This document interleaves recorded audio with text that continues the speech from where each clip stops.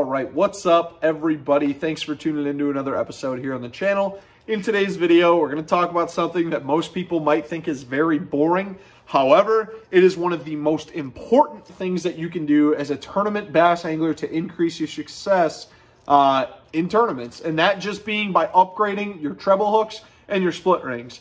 Now, I'm not going to sit here and say that you have to do that to all of your baits because that's just not realistic. I don't know anybody who has the money to upgrade every single bait that they have. And if you do, good for you. I do not. Most people do not. So I'm going to upgrade this stuff as needed. When I go to fish a tournament, that's when I'm going to upgrade my split rings and treble hooks.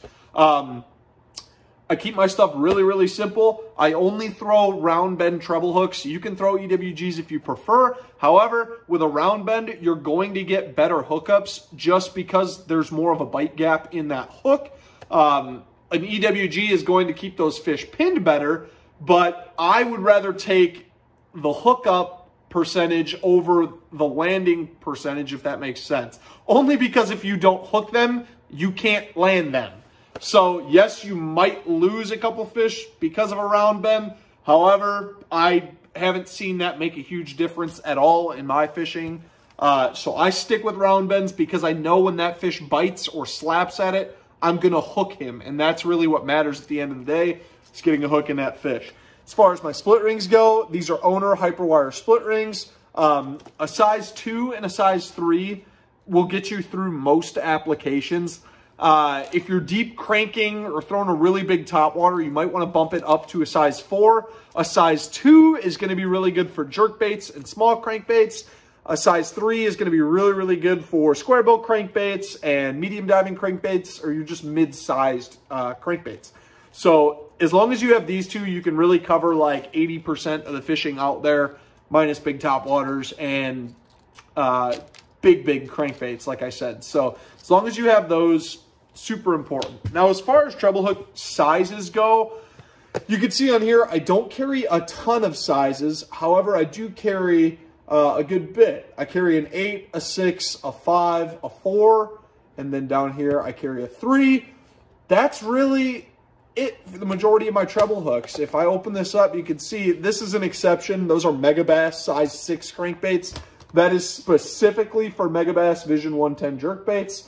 I just keep them in there because I really like the Megabass hooks. Yes, they are very light wire and easy to bend out. However, if you set your drag properly and you play that fish like you're supposed to, you're not going to have any issues. And these hooks are extremely sharp.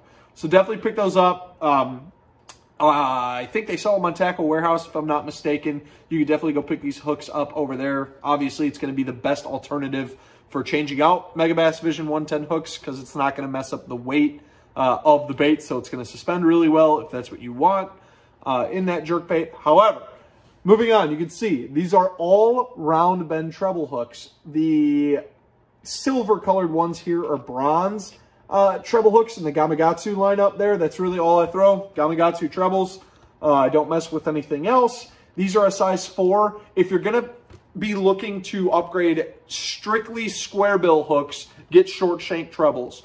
I would say Gamakatsu makes a number 4 Gamakatsu short shank treble hook. That's the best one that I have found for my square bill crankbaits.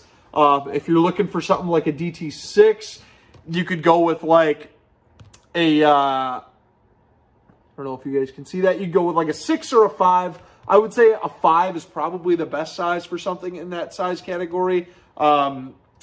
Just because it's a little bit beefier than the stock hooks that come on there, but it's not so big that it's going to overpower those baits. So kind of a quick video here, nothing crazy, but you really need to be paying attention to this.